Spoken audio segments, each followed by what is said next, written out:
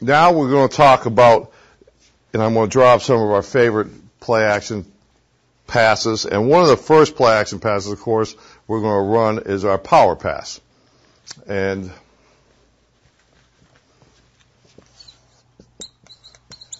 we do call it just 26 or 27 power pass.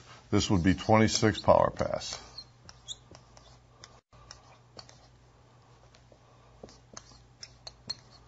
All right, again, let's say we have an 8-man front.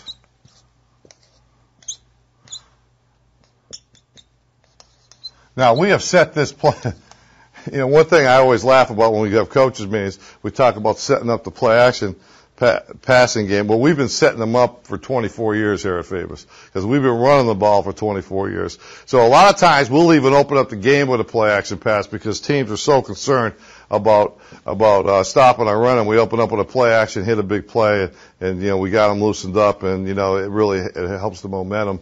But you know, again, being willing to do that first down and thrown in situations that'll be beneficial for you. When we run power pass, and here we'll start with the wide out.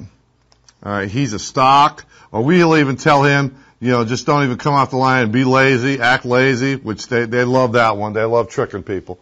But I said just as long as you don't do it when we're actually running a run play, and then we call a stock and go.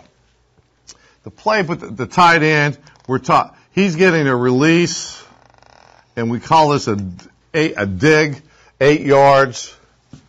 All right, right in here at the flat, not quite the flat, really the curl area. Okay, and then the fullback, this is where the chip comes in. He's going to chip off this man right here into the flats.